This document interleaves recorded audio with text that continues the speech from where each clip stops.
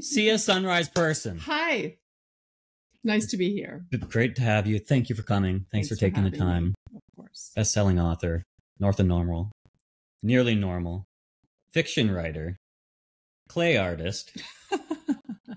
But now, like, top of mind, well, maybe not every day for you, but for most of us, or perhaps top of mind lately. Like, and I had a conversation with someone last night about, we all kind of want to do what you've done and are doing, right? And I saw, no, it's real, right? And I saw on your Instagram on the highlight, on one of the highlights, it is called like living the dream or the dream, because you've done it, right? You've turned the book into a movie, which for writers and creatives and aspiring folks like that, like, it's kind of like the Holy Grail. Well, yes, I had very little to do with it, though. I mean, yes, I wrote the book. Okay, well, let's take a little credit. I lived the life. I'll take the credit for that. And I wrote the book. Actually, books, because it's like based on both of them. But I think that yes, it's been amazing and flattering and validating and all of those things that you would expect when someone decides to pick up your life story and turn it into a film. And it could have gone very badly, of course. I didn't have any creative control. And I was really just kind of putting my trust into this small group of people. But I just think they did such an amazing job. And they told the story that was, like taking two big fat books and condensing it down into a 90-minute movie.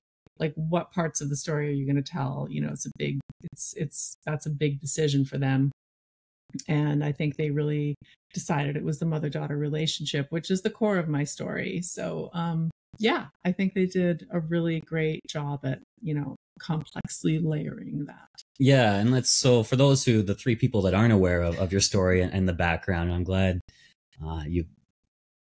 it did narrow down to the mother-daughter relationship, which was kind of more evident in the film than in the books, I felt. But your story is that you essentially grew up in the wilderness out of the direction of your grandfather. He was the major influence. He thought society was completely backwards, fear-based. And so the route was you spent your first eight or 10 years living in the Alberta and BC wilderness with your grandparents, your single mother, and this was how you grew up. And eventually you were, nudity, drugs, alcohol, all the things. And this is how you were formed from the years of 0 to 8. But eventually you're like, I want to live like everyone else. And so by the age of 13, you got into modeling and set out on your own, and that was your way to escape. Yes. That was my normal, my path to normal. Yeah. But through that, like you said, there's so much that the film could have gone on to. Yes. But the mother-daughter relationship, which got emphasized in the film, was sad.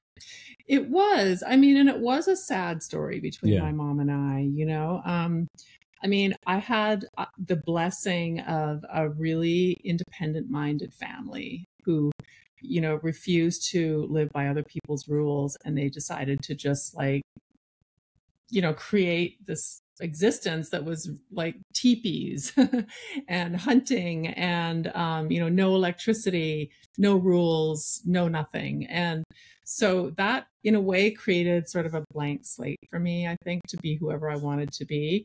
But that's hard for kids because kids need guidance and they need stability and they need boundaries. And my mom didn't really create any of those things for me. She was only 16 when she had me. She was a single mom. In a lot of ways, I know she was doing the best she could because she loved me like crazy. That's for sure. But I was just dragged dragged along on a really crazy ride with her and whatever boyfriend she happened to have at the time.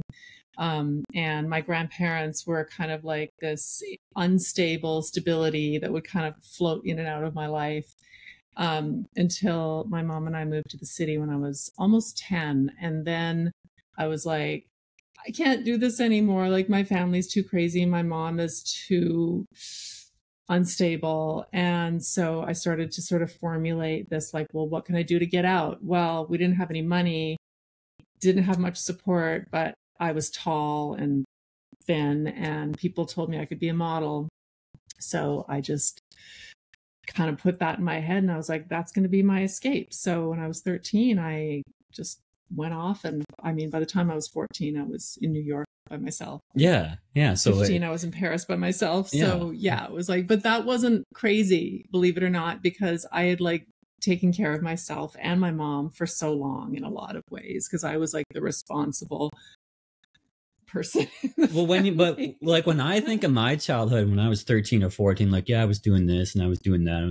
I was totally had it together or whatever. Right. But, and I don't have kids, but you have kids. And when you look at those ages right now, and do you match what you were doing at that age? And you're like, wow, interesting.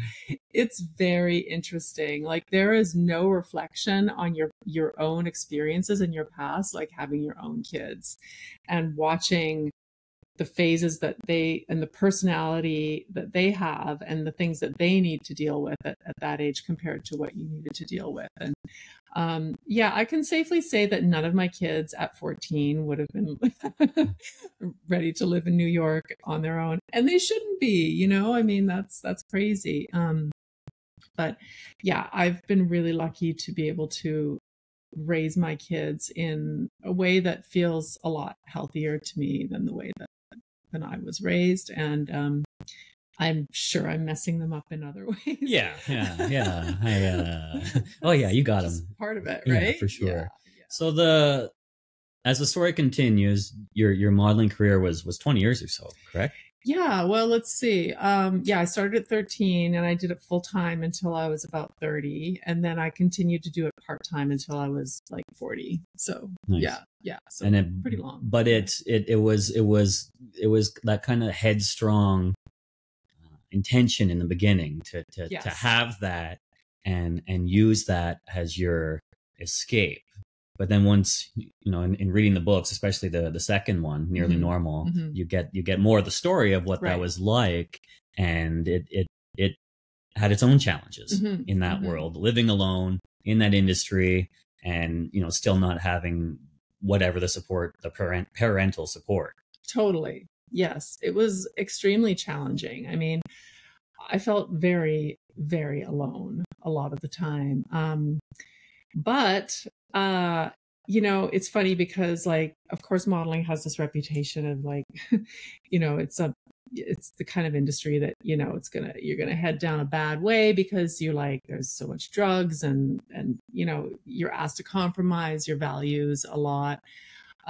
For me, I had a very different experience. I was just so not interested in any of that stuff, I guess, because I was raised with like lots of nudity, lots of drugs, lots of partying, that I just wasn't interested. And so I was able to really keep my head above water that way. And the best thing about modeling for me was, you know, I grew up having very few friends.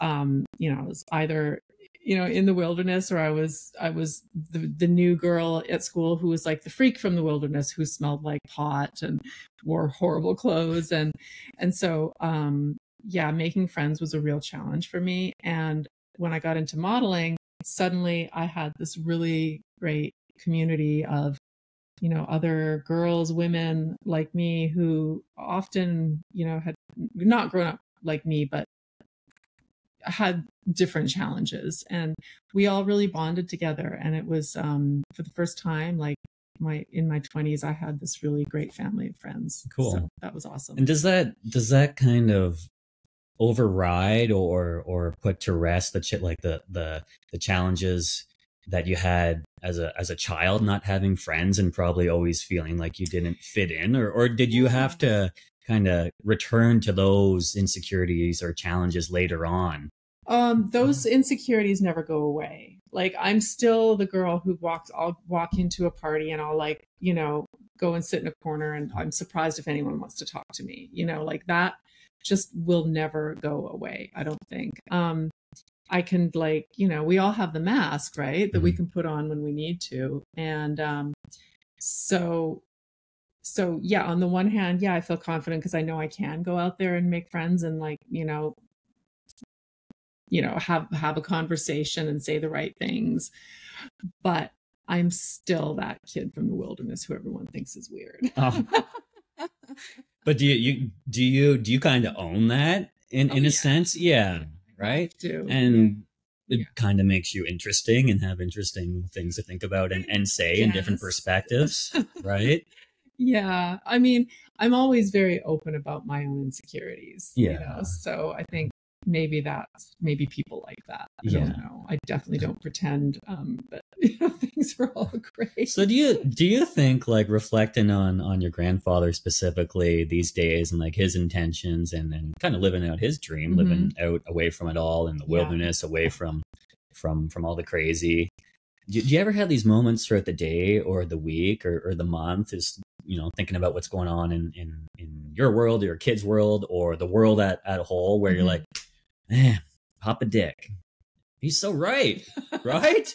Like, it's crazy out there, and we're all wrapped up in all these wild things, and there's all this horrible stuff going on in the world. Do you ever, I think I know the answer. You don't want to pick up and move out again to the teepee, but do you ever give him perhaps a little bit more credit now for having that that vision? Oh my God, absolutely. Yes. And I admire him for it. I think that, a lot of his values and his vision was based in something really,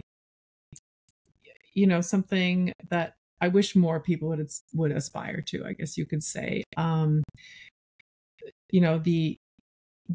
desire to live a life that's, like, it sounds kind of crazy, but like more wholesome and more pure and more, not having to be inundated with like all the craziness that we have to deal with, and the regulations and pollution and chemicals and noise and I mean, oh my God. And that was the 70s, right?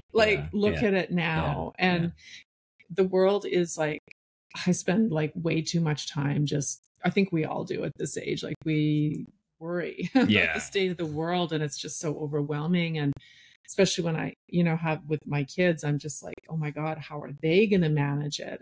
And how is all of this affecting them? And there's definitely a huge part of me that would love to just scoop them up and hide them away somewhere and have them not have to deal with it. Because why should they have to deal with all this crap? I mean, yeah, sure, we're all contributing. I get that. We're all contributing to the mess, but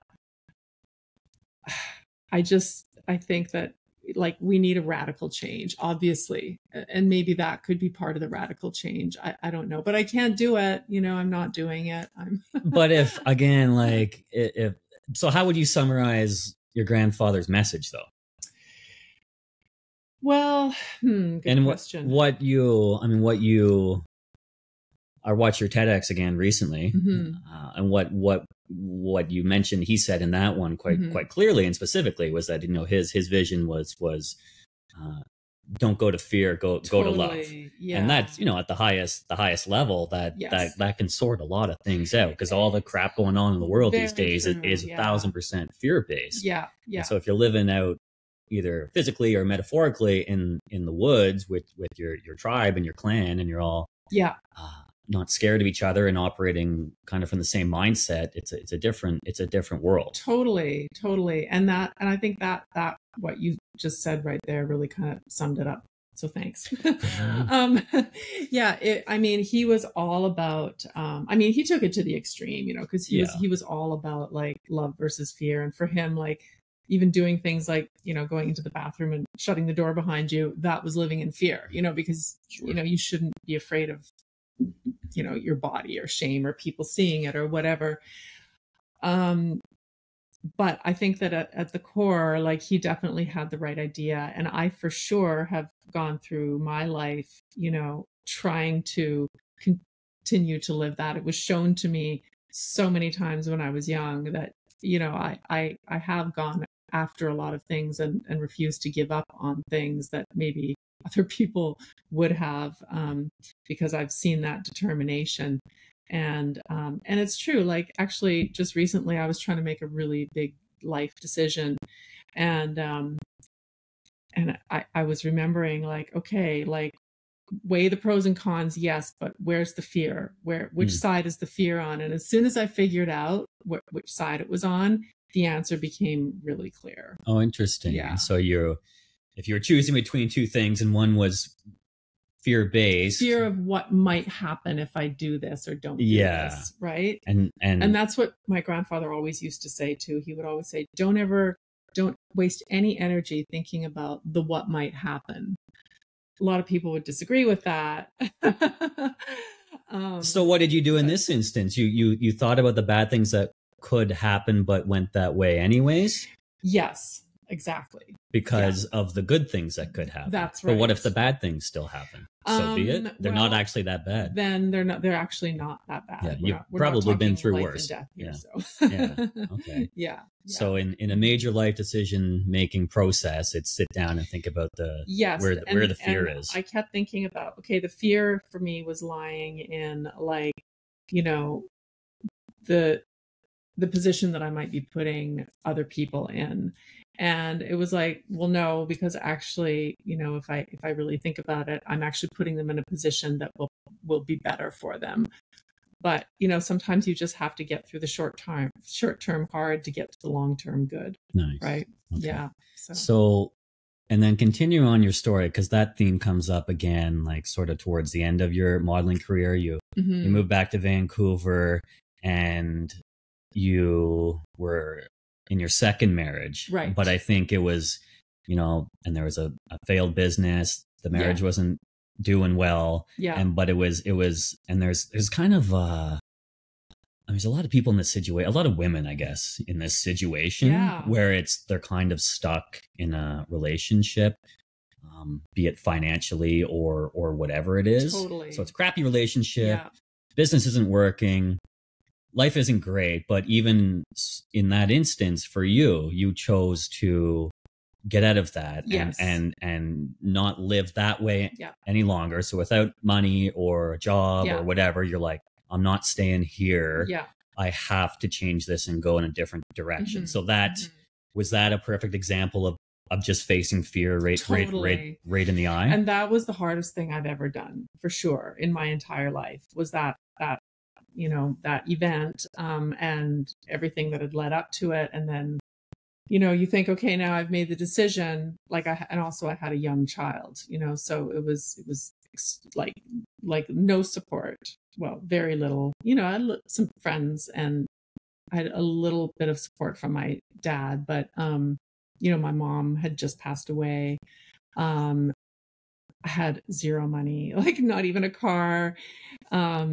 A young kid, and my business had just like completely blown up.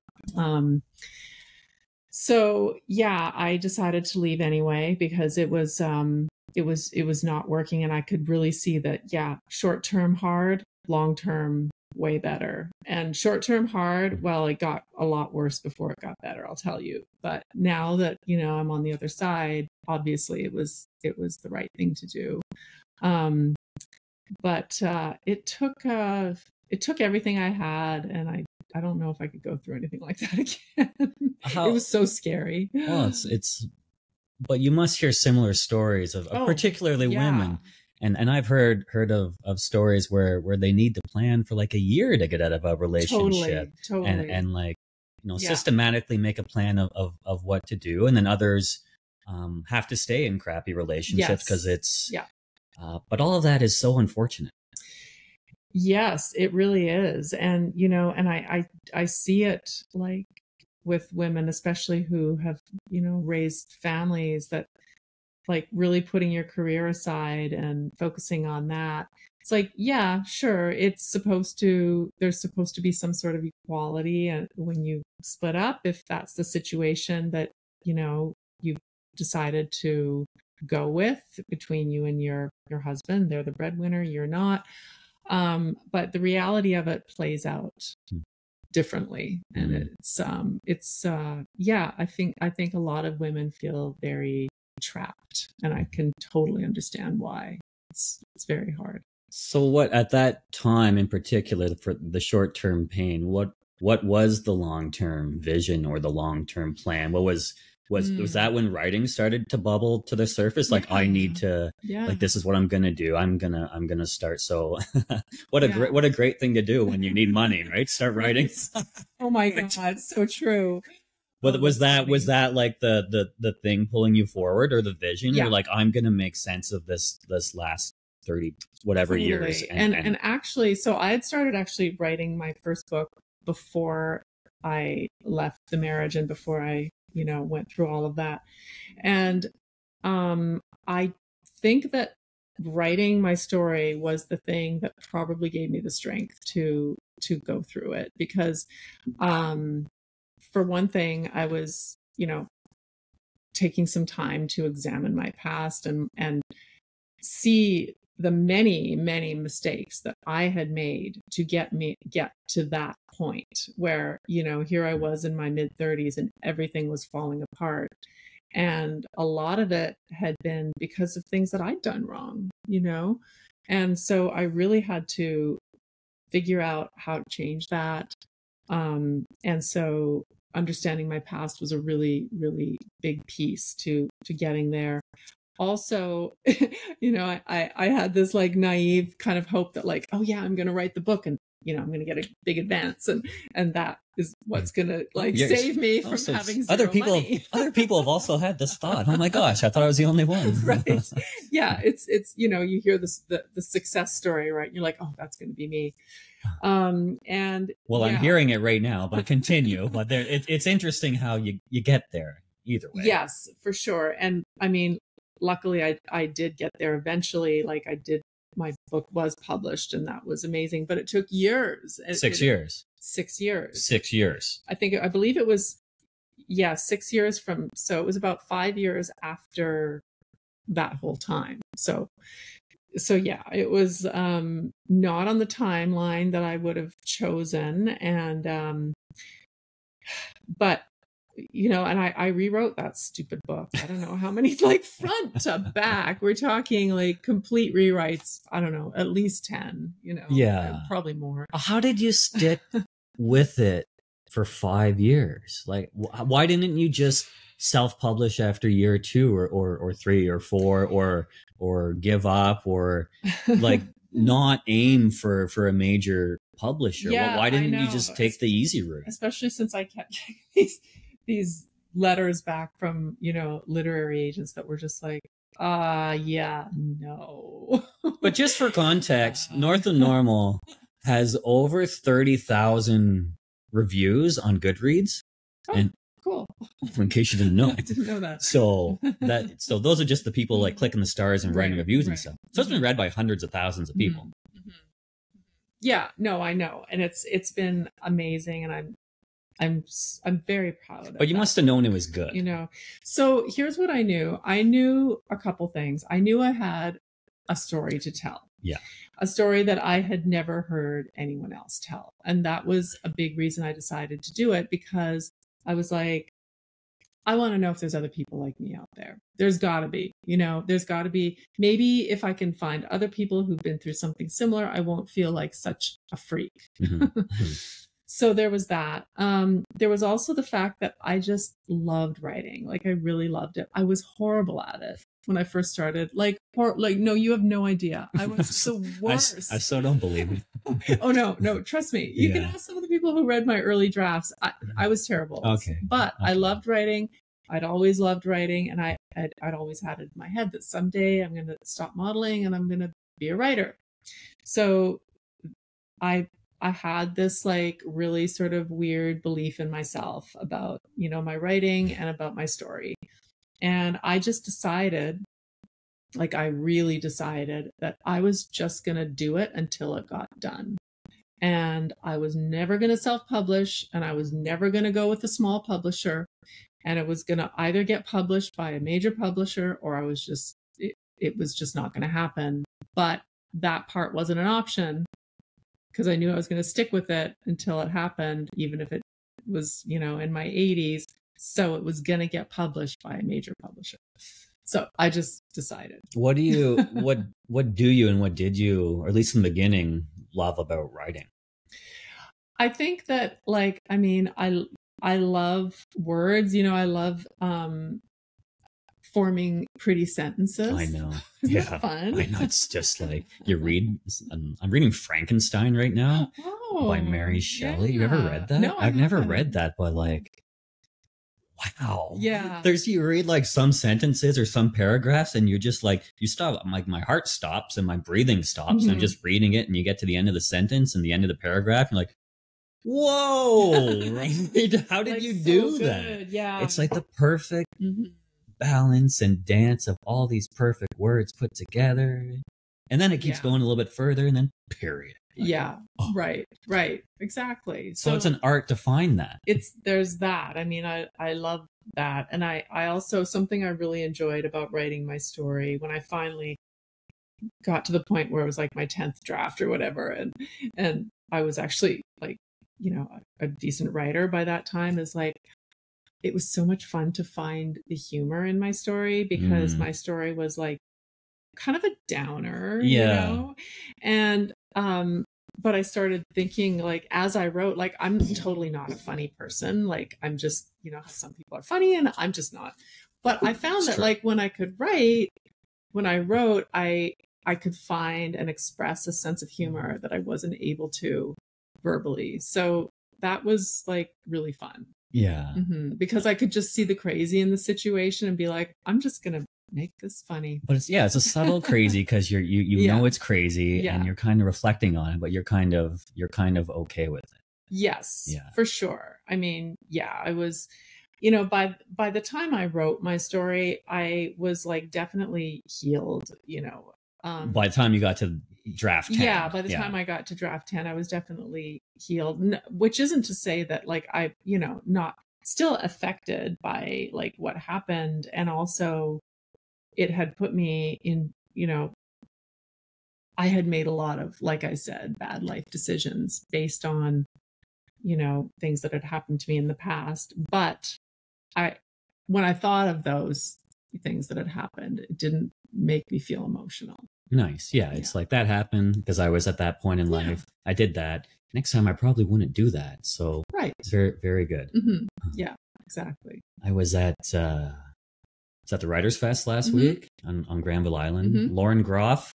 You ever read her? She's written Matrix, and I'm like her biggest fan. I always talk about it. And well, I'm your biggest fan, and then she's like my number 2. Fates and Furies, and she lives in Florida. She just wow. Yeah. She just writes. Like this is what she does full time. She reads 300 books a year. Yeah. What? And some are she must read so fast. Some are plays, some are like short stories, or listen to some on audiobook like 2 times speed. But yeah, she's like, well, if you listen to a play or a short story, you can do 10 or 15 in a day or something like that. But it was I had seen her 2 years ago, and so she was back last Friday. So I'm like, well, I must just be in your presence, because she is just a phenomenal writer. Some people have compared her to like the modern day Shakespeare. Oh wow. She's just so in depth with her words. But it was most interesting for me to hear about her like writing process. And so she writes everything by hand. Wow. Yeah. Until the very last draft. So she writes on the long sheets, full scap. Amazing. Yeah. But so she'll do the first draft, write it all out, crumple it up, throw it out. Gone. Whoa. I know. That's a commitment. And then, whatever's left over for the second draft will still be in there, and then she'll just keep working it and working it. Wow. But she also, I know, right? So it's kind of interesting to hear the dedication. The other thing, which, and I told my sisters and my mom this, and they had some opinions and thoughts, but I thought it was pretty cool. Maybe it's because I don't have kids, but her husband sort of made her move to Florida. I think they were originally in New England, and she hates Florida. Yeah. Right? Yeah. I like visiting Florida, but I don't want to live in Florida. I wouldn't want to live there. I know, right? But so her deal was, and this was 12 years ago or whatever it was, she's been writing the whole time, but her deal was, all right, here's the deal. Like she doesn't see any humans until the evening. Oh, she gets up at 5, and like her husband does the makes the lunches and gets Yeah. the kids out the door and stuff. And it's her working on her writing until the evening. So she'll write for 4 hours, or she'll go read these books or go for walks and stuff. And nobody's in her head or anything. Well, that is quite the luxury. Truth. Right. Yeah. Right. I have to say. I mean, good for her. They obviously found like something that works for them. That's amazing. I wrote both of these two books with like toddlers, like literally hanging. I know. off. So it's interesting. Like that is a privilege and a luxury, but in reality, like you kind of do what you got to do if you want to get your piece out there. Yeah. And I was just like, for me, I had to be so driven because, you know, we were raising 3 kids, and you know, my family wasn't around, and you know, we really didn't have any help. I mean, my husband's great. He's super hands-on. He's a very involved father, but you know, he had his job. Also an engineer, right? Yeah, that's right. Good man. Yeah. We're the best. Yeah. Totally. Yeah. So he was great and super supportive, and like gave me time whenever he could. But you know, the childcare fell to me, most of it, for sure. And so I remember like having like one baby here, like literally, and then like one running around and another one hanging over my shoulder, and writing like that. And I did that for years. And I think I burnt myself out though, for sure, because I can't write right now. I feel like I need my kids to, like, I need to enjoy these years with my kids now.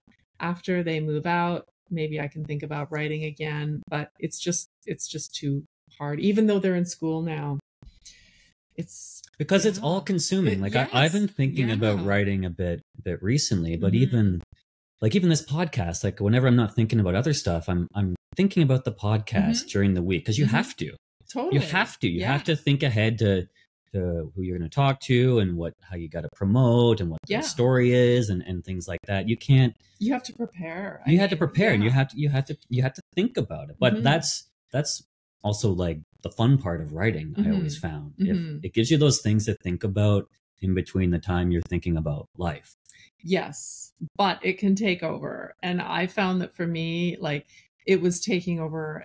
You know, every empty space, and I didn't want that to be the case with my kids, you know, because they're only around in your space for so long, and I want them there. So nice. So when did that realization come? Was that sort of after the end of the second memoir, or was that because then you started to write fiction as well? Yeah, I managed to. So I did switch into fiction, and I wrote like a romance series, which was kind of fun, just kind of for practice, you know. What I really wanted to write was more like in a domestic noir vein, and I started writing a couple of books like that, and I just realized like I just couldn't do it. You know, there was like, fiction is super different. Like it's apples and oranges. Yeah, how do you write fiction? Oh my if a guy's going to learn how to write fiction, where does he go? Where does he? Not the person to ask. Okay,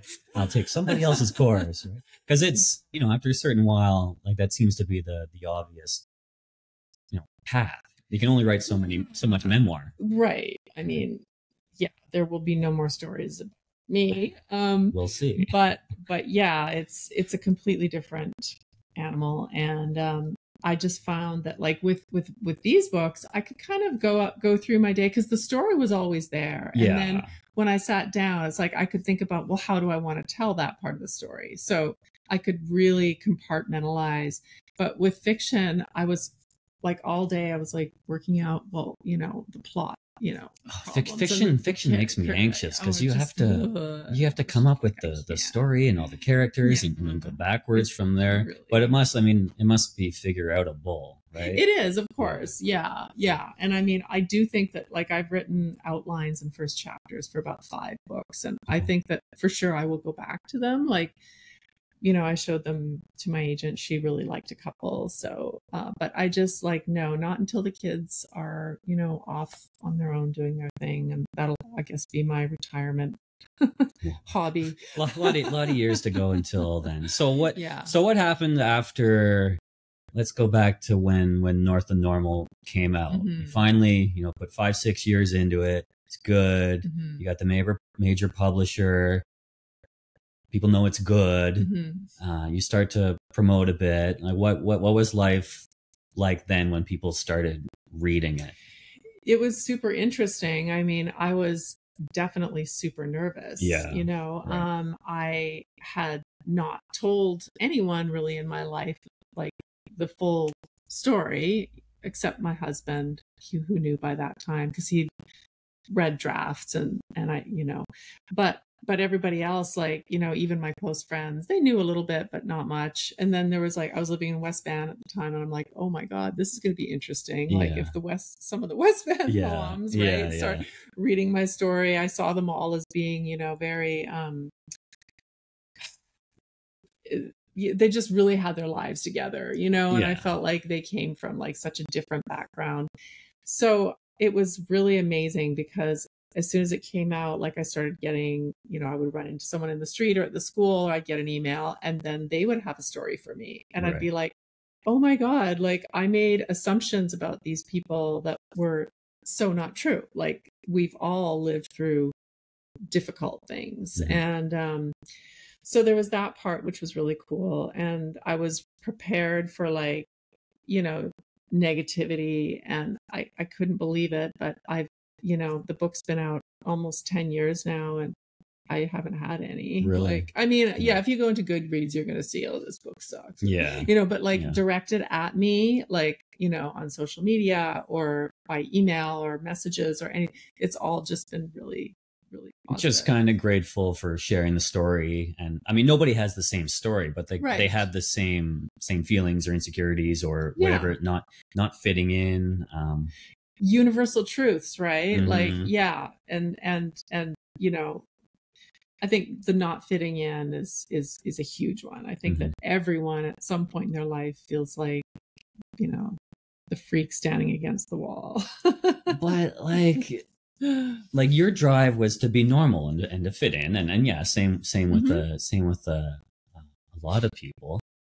But some normal people might have the opposite. They may want to escape being normal and try to be a freak or try to be an outcast or something like that. So is it a element of grass is greener? You're going to feel better over in one compartment or another, or is it just kind of becoming at peace with who we really are? I think it's that what you just said, becoming at peace with who you are. I think that I mean, for me, I always knew who I was from a very young age. And I was like, I would look at my family and be like, I'm just not like these people, I was 5 years old and I barely knew about the white picket fence, but I already wanted it. And so it was just really a matter of following that instinct for what I wanted. And I guess some people, I guess, are born into the right circumstances and they don't have to make those big changes. Mm-hmm. I'm sure some people are born into what they think is a very boring, normal family, and then they need to break out of that. It's whatever. And then they may reflect and go, oh wow, that was actually pretty good. Yeah. I mean, as I do now, right? I mean, I go, okay, yeah, so it wasn't all bad, and sometimes I wish I could take elements of what my family did and do something similar with my family. But yeah. Nice. So the film, pretty good. It is good, right? Yeah. Well, I saw it last. When was Vancouver Film Festival? Last August, July, August, September. Like a year ago. Okay. Yeah, it was a year ago. Yeah. I remember seeing it downtown. Yeah. But yeah, I cried, man. It was sad. It was because the character played by you also you. It's just trying to get that right sort of love from your mom. Yeah. And it doesn't really, at least for me, it didn't become super clear or peak towards the end. But it was what I remember was like kind of after that, it was like just that clarity of not having that. It was kind of like an element of being okay with that.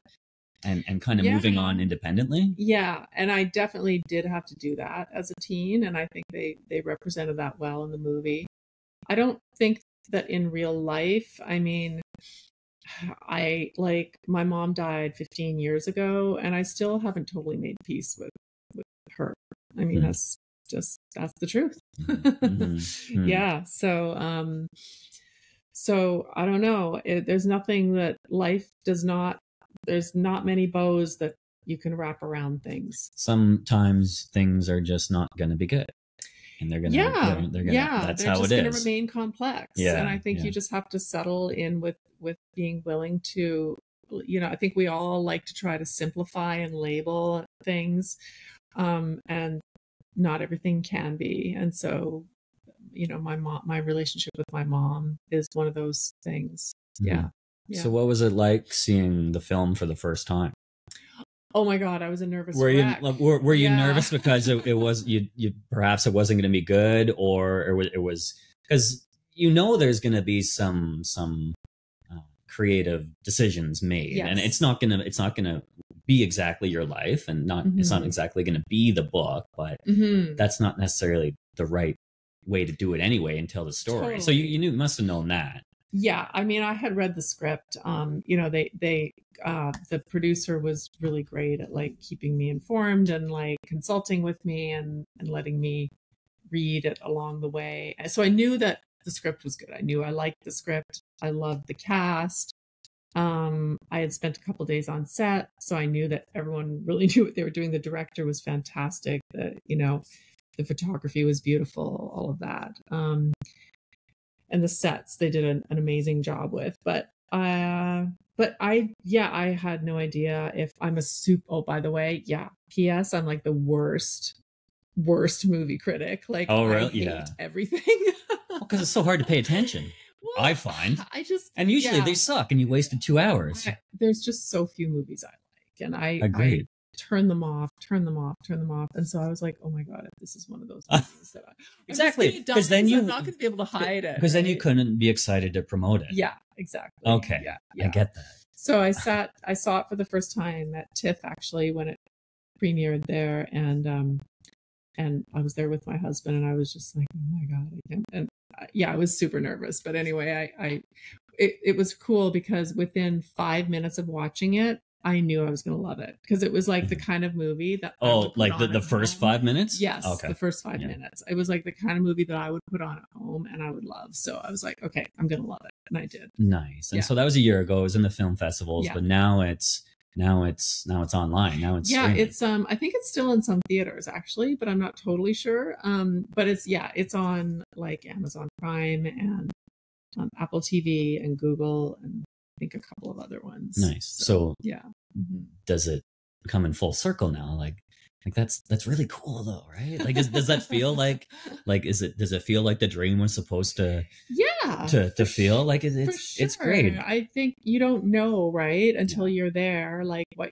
And I didn't spend a lot of time imagining how it would feel because films go sideways all the time, and I was just pleased and shocked that it actually got made because there's so many things that can derail a project like that. And it was small budget and it was COVID and oh my God, there was just like so many things to go wrong. So I was just really happy that it got made. And I mean, how amazing is it that I am able to sort of leave this, I guess, legacy of my family behind for my own kids, for anybody who's interested. The thing that excited me the most about the film is that, unfortunately my family's all passed on, my mom and my grandparents, but if they knew that their lives, oh my God, had been made. I think they would have a good laugh. Yeah. And that they were played by such amazing actors. Yeah. And, I just think that would have been very cool for them. My mom especially would have just been thrilled. What do you think she would have said? She would have she would have been beside herself with excitement. Are you kidding? Right? And she wouldn't have even cared like how she was portrayed. She just would have been like, and did you see how beautiful the actress is who's playing me? And yeah. Interesting. Yeah. So where to from here? Yeah, I mean, I'm kind of, like I said, I'm taking a little break from the writing, and I'm working on, I have a little hobby where I make clay flowers. Yeah, they're really gorgeous. Thank you. Thanks. So I'm going to continue with that. I'm also poking away at a screenplay. Oh, fun. Yeah, so should be finished that relatively soon. And then that's a whole new ball game because I've never written or tried to sell a screenplay before, so we'll see how that goes. Oh, cool. I've taken some acting classes over the last year, and so read a bunch of screenplays, and the writing is, and then worked on them and did scene study. The writing is so cool. Yeah, and you know what? It's so, I love that it just moves, and that like instead of spending laborious hours over paragraphs, and you can just kind of like, you got your plot out there, and you just visualize it and you write it.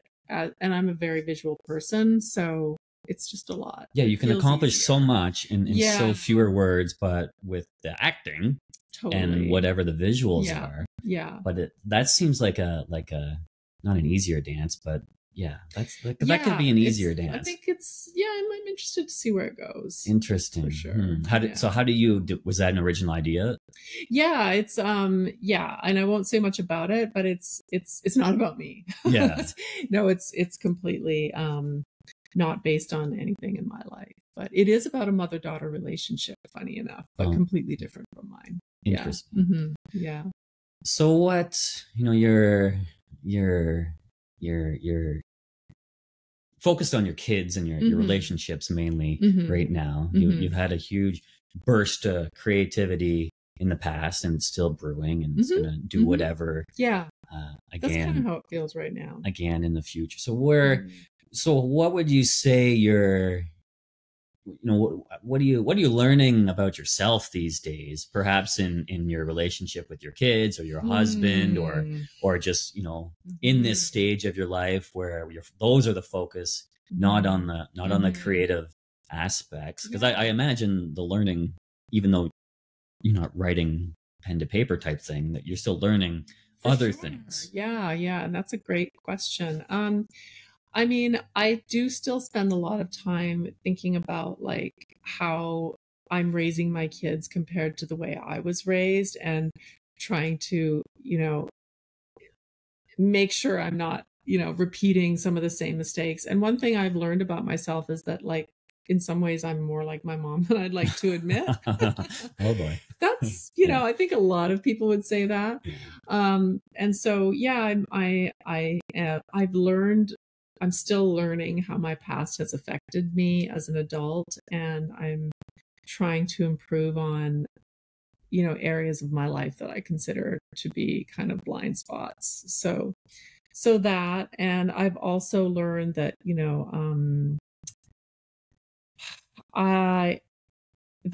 life is very much about phases and eras, and I think I'm trying to become more accepting of that, because we want things to kind of stay how they are. And so learning how to accept change is I think a big thing that I need to work on. So and also I've learned that I really would like to, I love change. And that kind of contradicts what I just said, because I love eras, and I love the security of, knowing that there are, people and things in my life that are working. But at the same time, I know that I get bored, and I know that's from my past. And I because it was like constant change when I was a kid. And we're working on making some big changes right now. And it goes on and on. It doesn't get any easier, right? But it gets different. So do you get I'm so impatient. I'm the worst. No. No. No. No. No. No. So does it, and all these apps, all the things I have, I'm like, maybe they're working. I don't know. Today, no, I don't know, whatever. Right, right. But just to get frustrated when you're not, like, even though like right now you're not even necessarily trying to get anywhere. It sounds like right now there's nowhere to be. You Right. are here. Yeah. We're in it. Yeah. But still, right? But still, Yeah. we think something else and some other piece and some other home or whatever it is, right? So you have the same torment. Oh yeah, definitely, definitely. Well, how do you work with that? Well, I think that's part of what I'm working on right now is like trying to calm that beast a little bit and be more present in what's happening at the moment, and not always like being this person who needs the next thing, because that is like, it's an unfillable void. And so trying to just like, yeah, push that out a little bit and be like, no, I don't have to chase that right at this moment. Let's see if I still want to chase it in 6 months, which I've never done before. Like, I'm always like, want that, going for it, you know? And obviously you're good at that. Well, I am, but like it can be too much sometimes. Like I can, you know, decide I want to do something and then I go after without even like headlong, right? Without really thinking it through. It robs you of the present moment if we're always trying and being anxious about what could or could not happen as well. Exactly. Yeah. And that's something like, you know, your question before of what I'm learning about myself is like, or about life is that like I have this insatiable, like I'm an Enneagram type 3. Which is, I don't know. I don't, what are well, those? it's the achiever. Oh, and it means that you're just never satisfied. I got a piece of that. Always got to be achieving. What's wrong with that though? What? It's just an endless pit of misery. So the Sam Harris app that I'm listening to, he sends out these, it's actually pretty cool. I'm a fan, but he sends out these moments at a couple times per day, and they're like a minute long or so. And I actually quite enjoy them when they pop onto my phone. But there was one yesterday where he was talking about if you think back to all these moments, like, you know, when your book got published, the second one got published, your kids were born, or you got married, and then if you think ahead to things you want to do and happen, and his point was just like, you know, no matter where you were or what happened at that time or how you felt, like that's just a memory, right? And whatever happens in the future, again, like not that it doesn't matter, but it doesn't really change who you are and how you are and what you're feeling right now. So even though we go and try to achieve these things, we're still going to be sitting here in 10 or 20 years, like, if we choose, tormenting ourselves, thinking about what else we're going to do in the future. Exactly. Yeah, totally. It doesn't make it much easier. It doesn't. And, you know, even when my books had just come out and I was kind of in the midst of, you know, promoting them and you know, doing all that stuff that I dreamed about for a long time, I was already thinking about like, well, what's next? You know, what am I going to do next? How can I like do more? And so that's stupid. But so have we reached a conclusion on how not to do this? No. I know. Well, maybe we can laugh about it and be aware of it. It's kind of step one. But I mean, I like doing things and spending my day thinking and doing. But, you know, as Eckhart Tolle would say, you got the doing and then the being. So you go for a walk, and I have a lot of really nice moments throughout the week, just like going for walks and seeing beauty. That's good. Oh, yes. Yeah. Good for you. And talking to people and thinking about things. But the rest of the week is... So I think I guess we're both work in progress on how to manage the what we want to do and what we want to achieve. That's right. Yeah. Yeah. And also recognizing, for me, like, I don't know about you, I can't speak for you, but for me, it comes from definitely this feeling of like that I was not enough, you know, and I think a lot of people have that. I got it because my mom was always like kind of discounting me for her boyfriends, and I was trying to win her love. And so it was like, I was not enough. And so you have to go out there and like achieve things, and that will be enough. So just like kind of like understanding that and trying to not be as controlled by that. That's yeah. I was talking about that with Deidre, who was sitting here last week, and something I've been thinking about, like the self-worth. Right. So exactly. if we don't need to do and achieve to either for ourselves feel like we're enough or prove to others, which is, and it stings when you look back in the past and realize things you've done to try to achieve that. Yeah, it's almost like kind of embarrassing. Oh, it's 1,000%. But hey, if it got your first book written, for sure, right? Like kind of a, and when people ask me these days what I'm doing, I can actually kind of say, like not a whole lot. And I'm okay with that. Like that's the first time I've ever really said that. And oh my God, can you hear my stomach grumbling? That's so embarrassing. No. Okay, good. Yeah, I can say that and be okay with it. How good does that feel? I think it's a big step for me. And so I'm going to try and, sit in this a little bit longer. Beautiful. Yeah. Because then, ideally I've kind of been thinking and feeling sort of the same things, or at least thinking that those are the words I'd like to say and also feel at the same time. Without feeling like you need to qualify it somehow. Yeah, but I'm going to be doing this soon, right? Yeah. Yeah.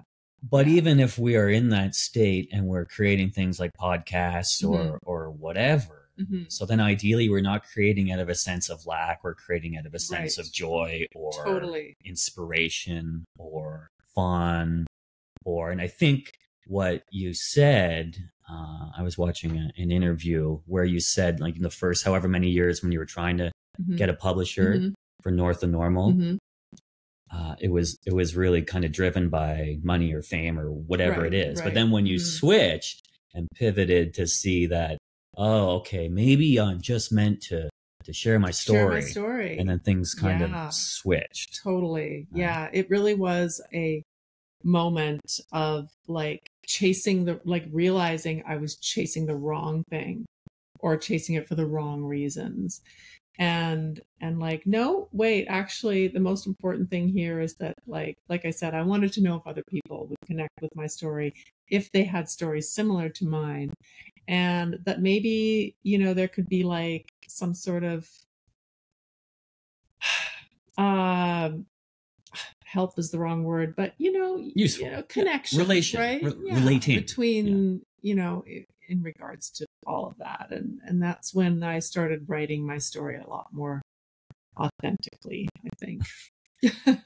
Okay. Now, we're almost there. A couple good ones here, right? Well, like what if we can say we in this, or you or me or whatever. Like what if we don't achieve anything else for the rest of our lives? That is a distinct possibility. Yeah. Well, what if in terms of achievement and like creation and making money or whatever. So, it's a distinct possibility for everyone. Yeah. So is that a failed life or blah, blah, blah? But ideally we know there's an answer that says not. I think for me at this point, I would have to say that like, and I actually had this conversation with my husband the other day. I'm like, oh, I'm not making any money. Like I feel like such a loser, and he's like, oh my God, like honey, just can you stop, and yeah, I mean, I'm lucky to have like a really, supportive, great guy in my life, but so things might be different if that were not the case. But right now I feel like, my kids are my main priority. Raising them and seeing them like become, reach their potential, I think is for sure my focus right now.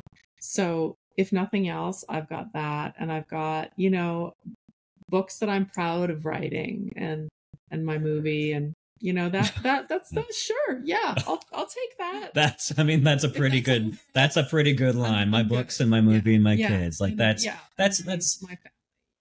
a pretty good summary of success. I would say, I think. And then, ideally we get up and feel in that state for however many years are left. I think that alone is a success. Like our people don't want us to see us beating ourselves down. They want us to kind of revel in our amazingness. Right. Yeah. Let's try that. Okay.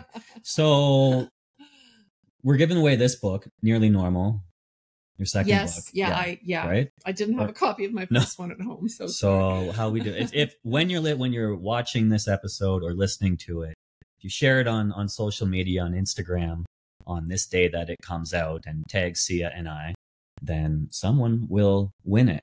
So where else? Signed. Where else can people find you? My books or me? Well, your books, and your movie. Well, the books are like in pretty much in every bookstore. They're everywhere. Yeah, and the movie, it's on Amazon Prime. I know that. It's on Google Play. It's on Apple TV. Maybe some other ones. I'm not sure. And I think it's still in a couple theaters, but amazing. I'm not sure. Amazing. Yeah. Amazing. Yeah. And what else do we need to say? No, I think, highly recommended. You know, whether you're a reader or if you're not a reader, watch the movie. That's kind of the beauty of it's only that. 90 minutes long too. It's not a long, it's a pretty quick watch. But it's so great that it's also available online now after because it wasn't always for certain that it was going to go from the festivals to online. Exactly. Yeah. So it's it's out there, and watch it. Why not? So last question. Okay. When we sit down in 5 or 10 years from now, right? Mm-hmm. Well, I don't know if you know what's going to be happening, but I'm pretty sure we're going to have something to talk about, though, right? Hopefully. Well, I know even if we're talking about the learning and the lessons, I don't think they stop. You know, for sure. Like whatever the creations are, they be what may. But but that's kind of exciting on its own. Like there's still life between now and then. For sure. And I mean, if you're a creative person like you are too, it always finds its way back. But, I found that even with my first book, like there were times in between drafts where I would let it lie completely fallow for 9 or 10 months, not even look at it, not think about it. And I do think that if creativity is your thing, you need those times that feel very unproductive and are uncomfortable. Mm-hmm.